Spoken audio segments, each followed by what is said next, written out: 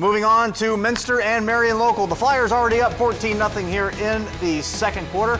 Bringing you from Booster Field, and Kyle Oddie running right into the middle of the defense. But he appears on the other side and breaks free for the touchdown.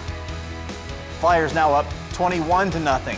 Then Minster in trouble, facing a 3rd and 18. Brogan Stevie's pass is tipped, but Chase Kurse comes up with the catch and gets the first down.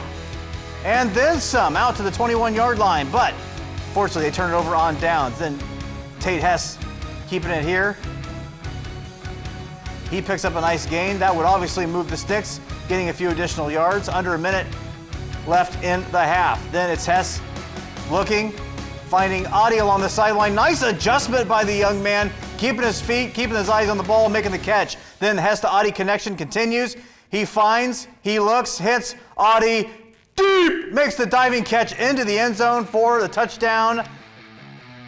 Marion Local, all Marion Local in this one, pitching the shutout again this week, 34-0 over Minster. By the way, Minster, not a bad football team. Marion Local just getting it done